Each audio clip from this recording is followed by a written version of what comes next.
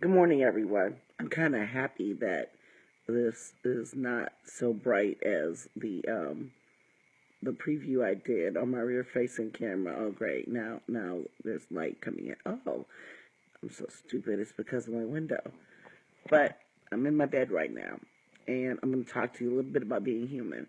Being human is the fact that you remember that you drank some wine last night. You're not a drinker, and then you asked your friend Joseph to give you his wine, and you've got that little pain in your head right here, and you've got like about, I would say literally about 5 or 6 orders sitting downstairs from yesterday, and you have a class to teach tonight. We won't talk about the varied art projects and things I got to put on my website, and books I've got to read, and bills I've got to pay, and the fact that I don't feel like doing a goddamn thing. I think that sometimes it's a good thing just to lay here and scroll Facebook and not do a damn thing. But I've got so much to do. And I think one of the biggest challenges that a lot of us face is that we don't know how to, well, separate. Separate the things that we must do versus the things that we're wasting our time and we really shouldn't be doing, and the things that we really just need for self-care, the things that we need to maintain our mental health. I'm thinking, what can I do today to maintain my mental health? I think I'm going to get that pedicure I've been promising myself for about 6 months. As I keep cutting my own toenails and thinking I'm too fat and too fucking old for this. I should be able to pay for somebody else to fix my feet. So, yeah, you said you're having the exact same morning. Can you just get a cloud? It's like, look, baby, I'm not trying to do a damn thing. But the funny thing is, and I know that you're just like me, and there are a lot of people just like me, but it's not that I don't want to do this stuff, because I absolutely love it. It's just that I really want to lay in this bed for as long as humanly possible. And let's explain this, because this is once again that counter productive, even self-destructive behavior. Because number one, I'm fucking starving, and nobody's up. I'm always the first one up here.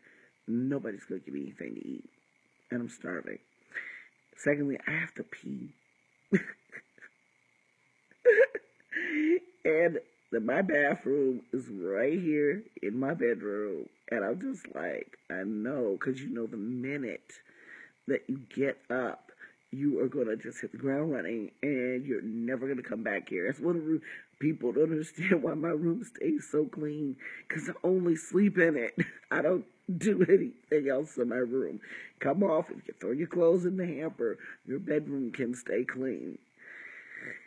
Yes, the energy of the world is hibernation, and that's possibly a lot to do with the winter or kind of the craziness that's going on. But yeah, I really, really, really need to go sit in somebody's pedicure chair, because it's sandal season. I'm going to need all y'all to do me a favor. And yeah, this is not a post about magic. This is mostly a post about petty and tire. But please, please, please, please, please, please, if your feet are bust down, wear the right type of shoes. Nobody wants to see that. Says that my connection is weak, so I might break up. I dislocated one of my toes. I don't know how. I think it was putting on, those slide on. I call them fugs, my fake Uggs. And so, like, I got a toe that, like, now looks like the Vulcan sign from Star Trek. And, I'm almost 50, so I'm going to deal with it, But I've always taken care of my feet. No corns, no bunions, none of that stuff. So I got this fucked up toe now, so now I have to sell or give away shoes where wearing them is just simply not a good look anymore. And I think that a lot of people, paraffin, yeah, that's nice.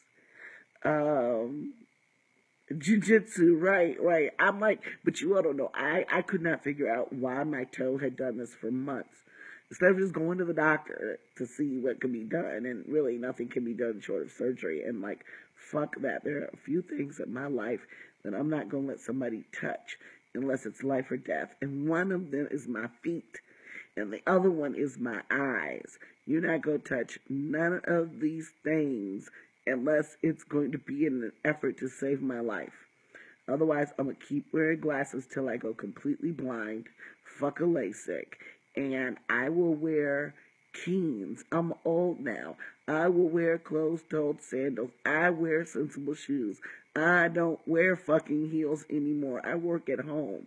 I have a full-time job as an instructional designer where I design classes, and I have this job. So I have 2 full-time jobs. I got to wear that shit. If I've got to go somewhere and be comfortable.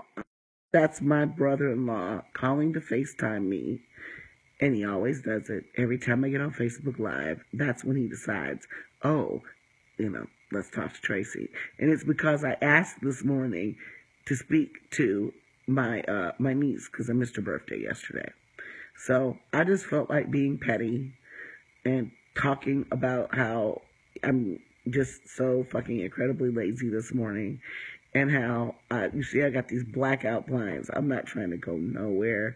I'm not trying to do nothing. I know I got y'all's orders. I know you want your stuff. I know I got a class to teach tonight. But this morning, I'm feeling incredibly human. So, I gotta go. I gotta go say happy birthday to my niece. And after that, I'm sure after talking to an 8-year-old, I will no longer feel well rested. I will be energized by her hype, and I will be getting out of bed to do all of those things that I'd rather just not. So you all have a beautiful weekend, and try to be productive even though you think you might not want to be.